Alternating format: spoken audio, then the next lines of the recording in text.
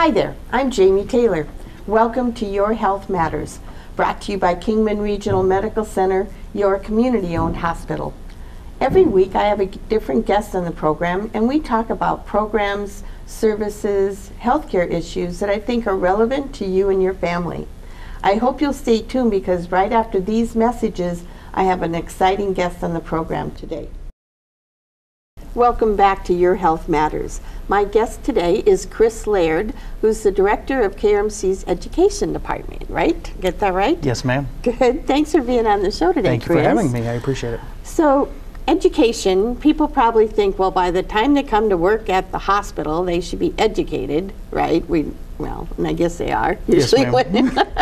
But what you and I know, and maybe our general public doesn't know, is that for their health, we make sure our employees stay current on their education. One of the big goals for the education department is continuing education. As the nurses come in, we cover nurses, CNAs, UCs. The eventual goal is to have facility-wide education to where we go throughout and can touch every different department within the facility. That's awesome. Yes, ma'am. Now, in the past, I think our education department was more as kind of a resource library, right? People could go there to get books or to check out AV equipment and things like that. So you're new as the director and you're doing a lot of revamping. Let's talk about that. We're restructuring a lot within the Okay. department. Our goal is, previously the department was open during business hours, and if you needed one of those books or resources, if it was after hours, nobody was available. We've actually gone through and we're partnering with Mosby's Elsevier, who is a huge publisher for resources and materials for healthcare, as well as a lot of other things. In doing that, we've got what's called Mosby Skills, Mosby Consult, Mosby's Performance Manager, and Mosby's Index. Okay.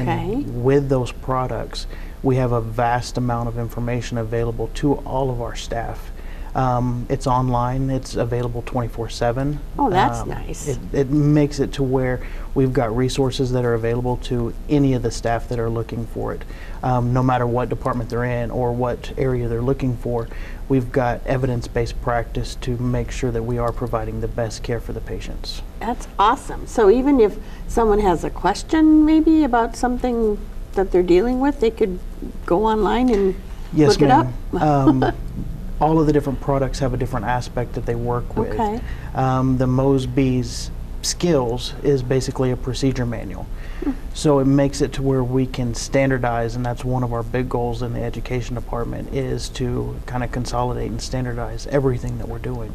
But if there's a nurse on the floor that's looking up a procedure that either one isn't done very often, or they're a new nurse and they haven't seen it before and they want to read up on it, so they know what's coming back, whether it's from a surgery or whether a procedure being done on the floor, they can look the most recent evidence-based practice up for that skill. That's pretty cool. I didn't even realize that. I keep learning new things every time I do this show. So Hey, it's what it's here for, is to Right. help all of us know what resources Yeah. are available. So they can access that just through any of the computers? Yes, ma'am. It's available on our intranet for all of our staff, okay. to where they can go through, and it's a site-based license, so anybody within our facility can pull it up. So they don't, it's not like we have an individual license and login kind of thing. Yes, ma'am. That's pretty cool. It's very awesome. It's exciting. Now, as well as that, I know that we're encouraging ongoing education Yes, and credentialing, right?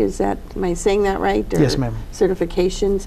So I believe, I've understood that our long-term goal is to make sure that eventually all of our nurses have 4-year degrees. Yes, ma'am. The standard is becoming, and more, the goal is actually 80% of the staff to have a BSN Awesome.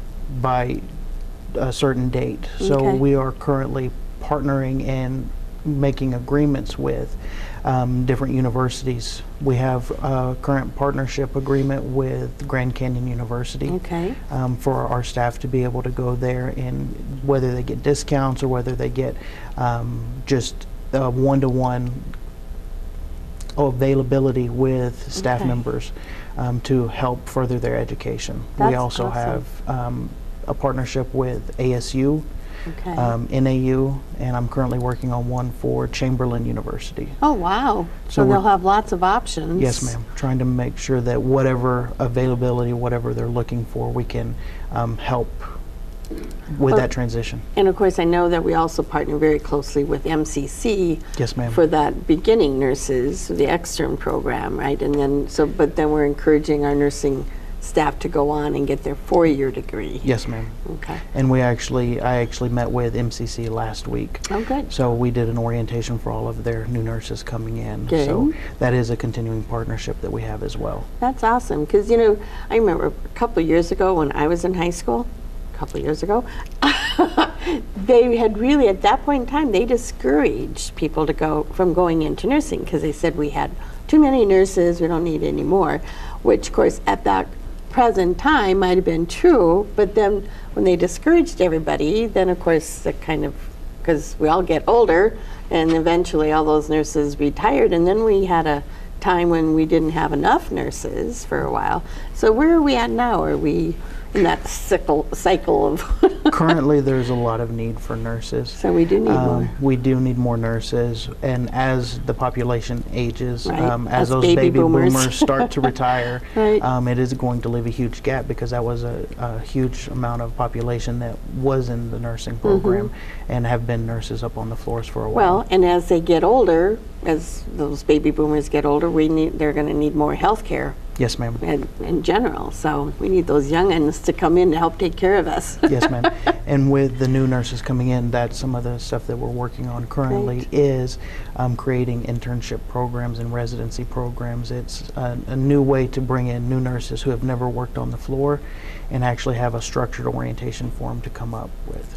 So that they get a better idea of what they're getting into, kind of? Or So is they this- have a good idea of what they're getting into, and so we have a structured training program, so when they come in, we can make sure that they are trained and oriented for the unit that they're working with, Oh, so that they can have the best care for the patients that we have. Because each unit is unique It's in itself. I Very mean, unique and specific, and Right. once you get into specialty units, they like have a lot of ortho or pediatrics. ortho, pediatrics, OB, progressive care. When you start getting into the critical care areas, there's a lot of specialty training that goes along with those.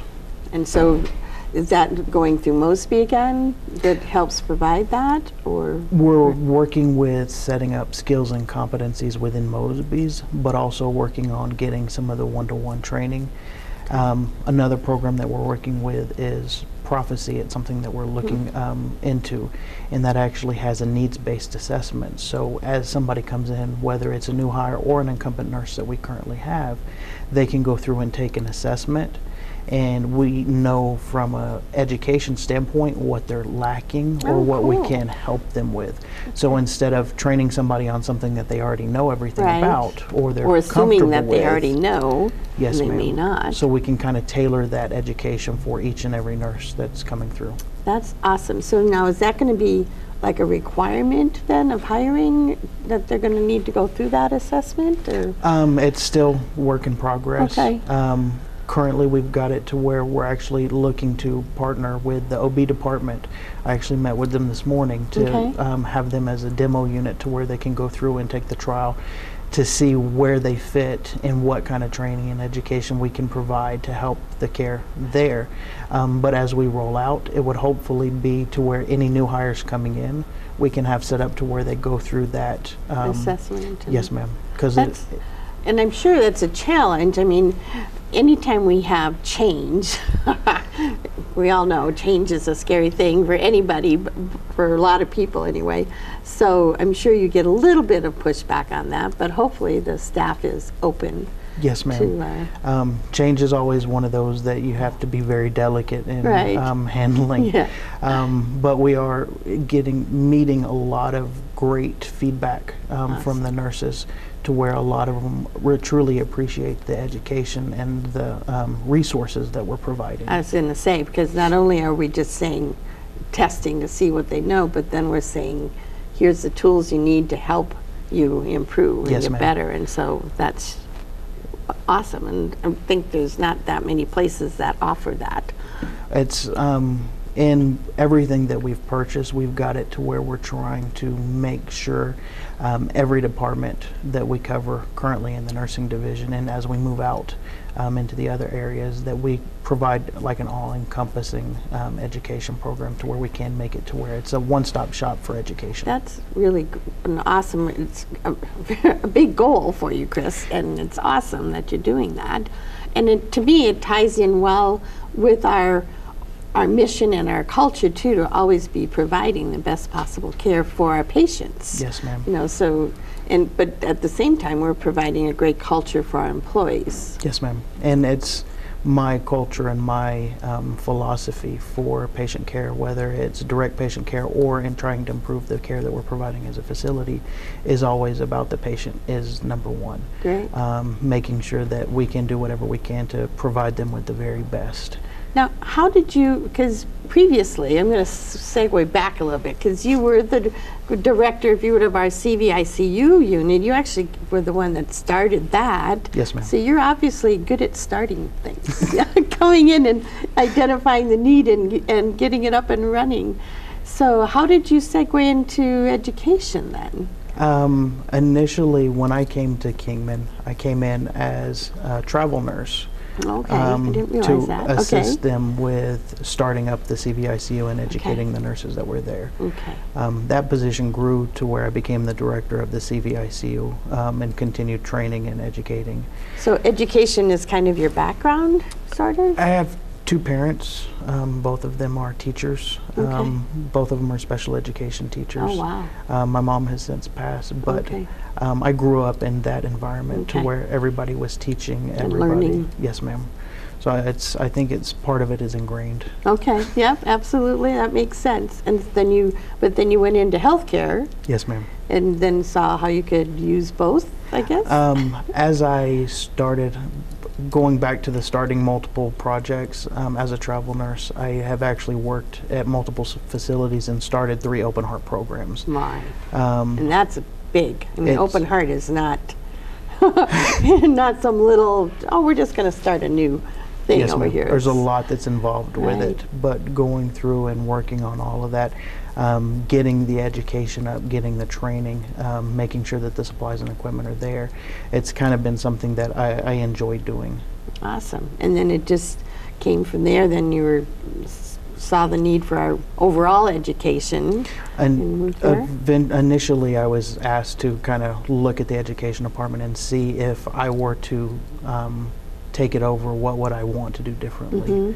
And that's where I initially went through and investigated Mosby's and a lot of the different resources that are available. Had you used Mosby's before? Anything else? I've used them, because they are Elsevier and Mosby's as a publishing company, I've used a lot of their resources. And Okay. actually one day I was looking at one of their resources and in the back it said Mosby Skills, had all the information on it. And I was like, that's pretty cool. Yeah. That looks like something that would be a That would huge work, benefit. And right? it kind of spiraled from there. Awesome. Well, I have to tell you that, and we're not done by any means, but I did want to make sure I told you that I'm glad you're not a traveler anymore. Thank you, ma'am. It's I'm good glad to have be you here. kind of permanently here. Yes, ma'am. Because Absolutely. I know you brought lots of benefit to KRMC, so that's awesome. Thank you, ma'am. So you've gone into education now, and we're looking at the long term for nursing, and but you mentioned other departments as well. So what other things are you looking at besides nursing? I got a little bit up my sleeve. Okay. I actually met with Mr. Kennedy, the COO of the company, and had a meeting with the operation division, all of his directors. Oh, good. And basically inform them of the products that we currently have to see how that we could incorporate them with how they could use those to help with their competencies and training and everything. Hold that thought. We're going to take a quick break, Okay. and we'll come back and we'll talk about those other departments. So stay tuned. We'll be back right after these messages.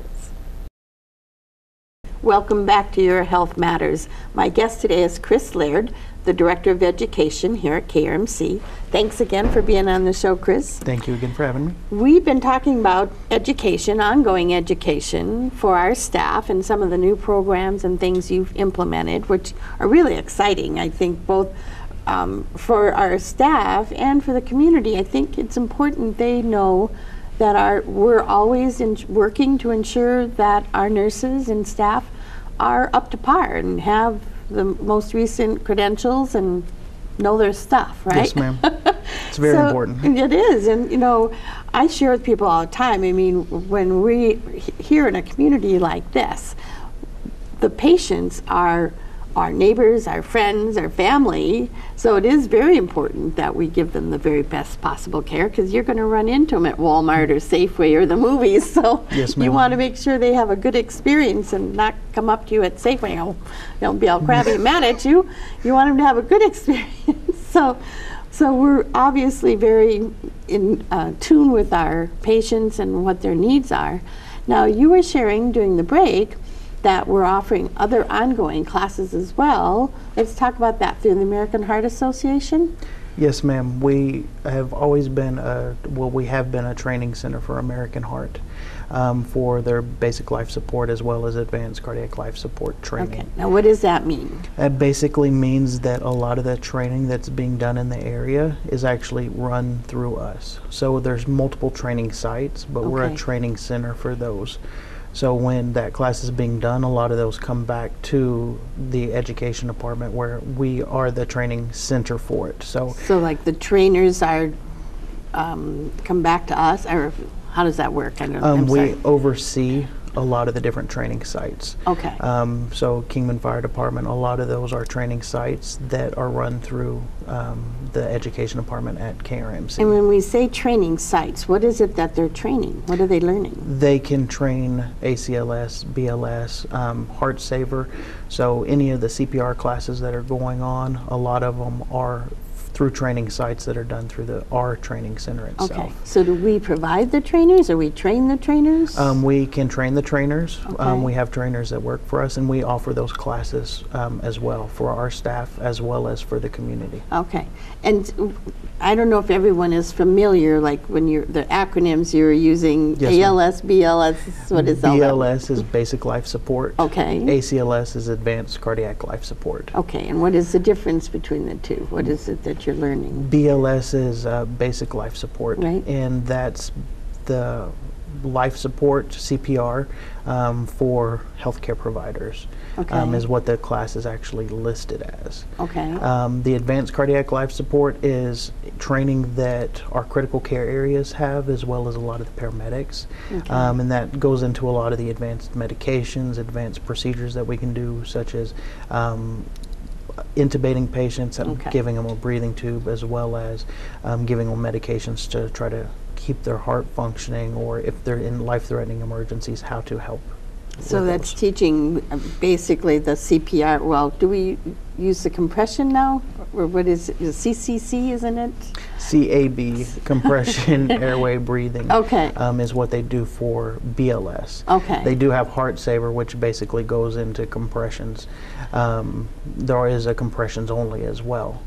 But for the hospital, we do compression airway breathing for the basic life support. Okay. And then the advanced life support goes into uses the same basis, but then has advanced airways and advanced procedures for breathing and compressions and medications and stuff. So all of our nursing staff has to be certified?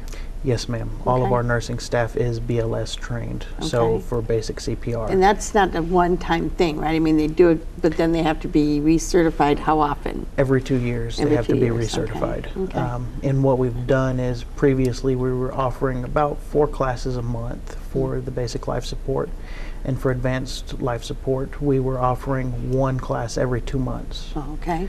We have restructured that to now we offer the basic life support every Monday and Friday. Oh, wow. Every week. And then here at the hospital? Yes, ma'am. Okay. And for the advanced cardiac life support, we offer 2 classes a month. One is an initial class, and the second class, that one is only open for employees, but it is a renewal class, which incorporates ACLS and BLS together, kind of in one certification. So the BLS is open to the public? They could come in and learn that as well? Yes, ma'am. Okay.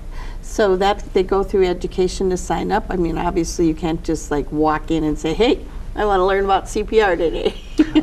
Anybody can call down to the education Okay. department, and we can get them signed up for the basic life support. Currently, I'm also working on seeing what we can do to actually get an online storefront, to where people could go online and register for those classes okay. as well. Okay, so to register for the classes. But I was going to say, how do you learn CPR online? Seems one of those you gotta.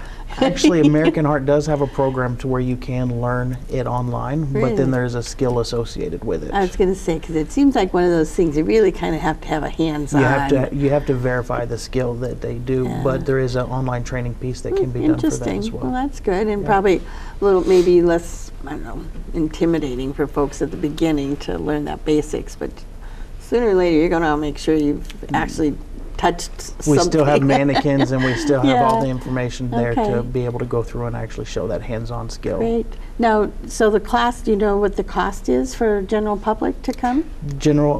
Basically the class for the basic life support is $40 for the class. Well, that's pretty reasonable. And then how long is the class? A class is usually scheduled for about 4 hours, but depending on how many people are there and how long it takes to go through, it's I mean, a little less, more. but usually 4 hours is Okay. about what we allot And then for when the they're time. done, they're certified, they get a little card that says. Once they're they've done, done- we've got a card. Pam Kowalski goes through and Mhm. actually does all the cards up for us down in the education department, Right. and we hand them out after the class is done usually. Very good. And then they're card carrying. Yes, ma'am. And it's good for 2 years. Very good. BLS, right? I said it wrong. BLS. Okay, get it right. So what other, I mean, are there other classes that we're offering for the public, or is it? My goal is to open up and have some community outreach, to start some Heart Saver classes. Be good. There's also been some interest in offering some of those CPR classes at the high school, so that's something that Oh. we're looking at.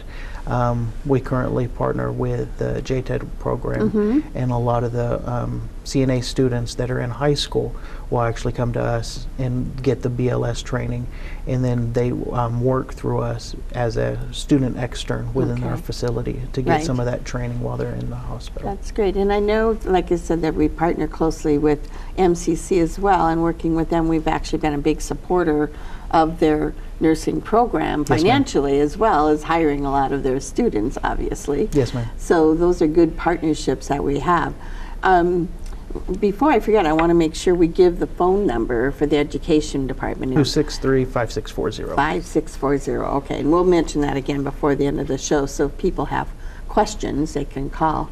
I know you're doing a pretty good job of educating our employees about the opportunities you're offering, because we had Grand Canyon was just here not too long ago and in the cafeteria and giving out information. Yes, ma'am. So are we getting a pretty good response, you think, from our employees on that? We are. We actually had a representative from NAU here yesterday. Okay, very good. And she was very excited. She said she probably had 25 people that came by and stopped and actually filled out interest cards on what they were looking at. So we have had a great response within the facility for all of the continuing education opportunities that are there. We're also setting up for lunch and learns within our facility very good. for the staff as well as leaders to go through and make sure that they know of different opportunities and education that's available. But Excellent. like I said, we're trying to do continuing education to where it's always available and changing the topics. So, but getting them on a standardized basis to where we can kind of standardize a And lot consistent of. Yes, ma'am. probably is important as well. Yes, ma'am. So we talked briefly before the break, and then I forgot to come back to that. We were talking about the other departments Yes, that ma'am. you've been reaching out to as well. So there's other areas that We've you're going to be looking at? actually worked already some with the respiratory department, going through some of the skills that we had to help them get their competency set up Great. to where we can line them up with the staff. Also have met with the nutrition department to go through and look to see what skills and competencies they require. Excellent. Well, you've got a big job, and I really appreciate what you're doing, Chris, and we thank you. I appreciate you being on the show today. Thank Rest you. assured, our nurses are always learning. So thanks for joining us, and we'll have another great guest on the program next week.